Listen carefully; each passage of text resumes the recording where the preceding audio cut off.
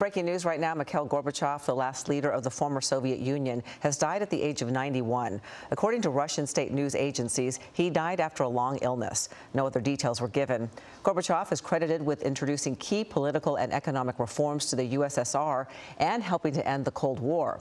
He served as the Soviet leader from 1985 until 1991. Hello, I'm Mark Brown. Get more great ABC7 content by clicking the subscribe button for our YouTube channel and download the ABC7 Los Angeles streaming app on Fire TV, Android TV, Apple TV, and Roku to watch on your TV.